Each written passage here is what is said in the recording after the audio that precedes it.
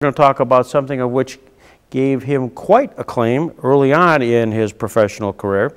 It's a book entitled Betrayal, The Untold Story of Kurt Waldheim, Investigation and Cover-Up, Eli Rosenbaum, with William Hoffer.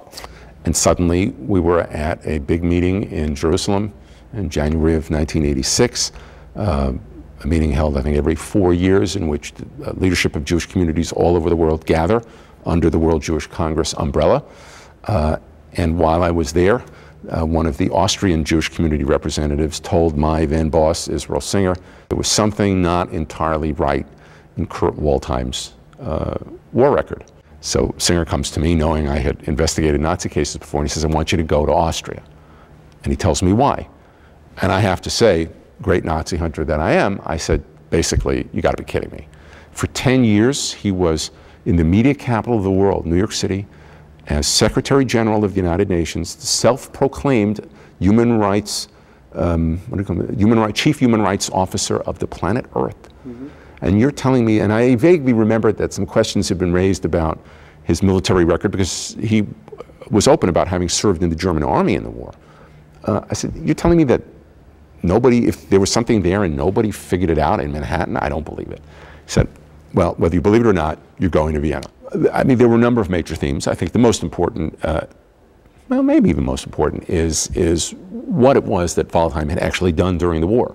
Since the revelations came out in pieces, we actually at the World Jewish Congress thought as soon as we exposed the fact that he was covering up a Nazi past, that he had been photographed at the Podgorica, Yugoslavia airstrip in May 1943 in the company of war criminals in the middle of a mass atrocity, that would be the end of it. He would withdraw his candidacy, and we would leave it to historians to figure out the fullness of his war record if possible.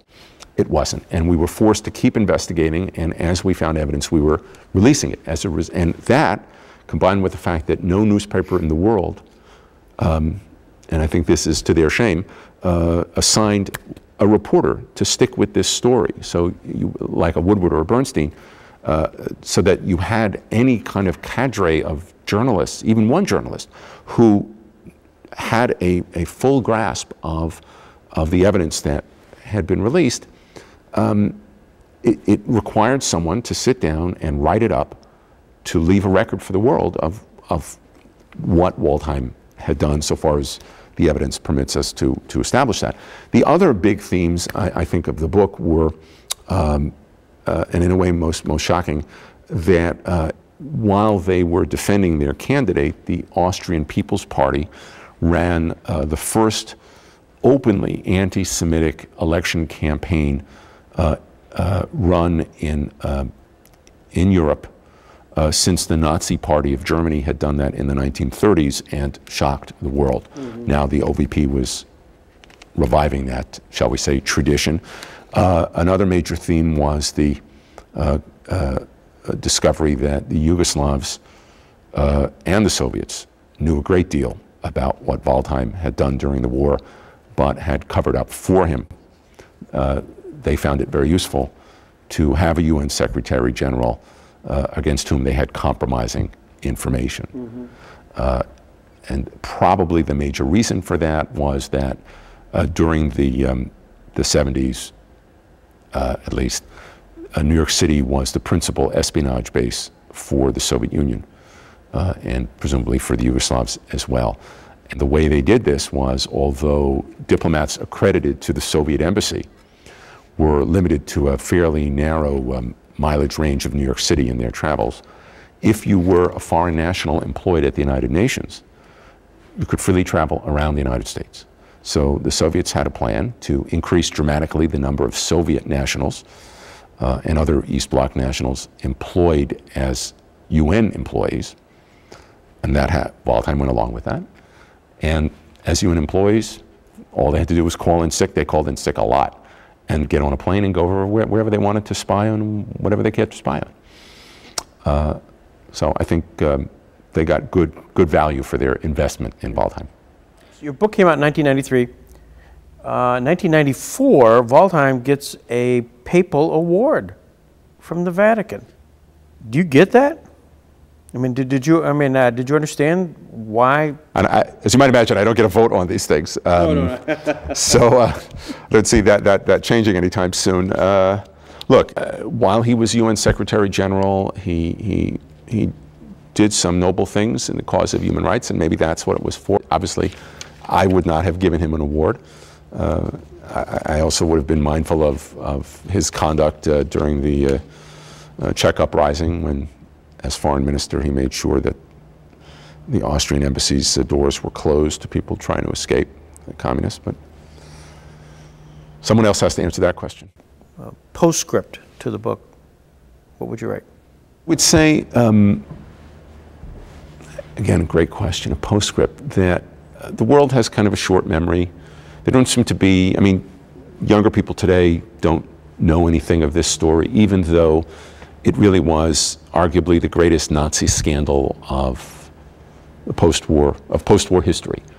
Someone who is involved in Nazi crimes against humanity rises to become Secretary General of the United Nations, despite the fact, among other things, that he had been listed by the United Nations War Crimes Commission as a mass murder suspect who should be immediately apprehended.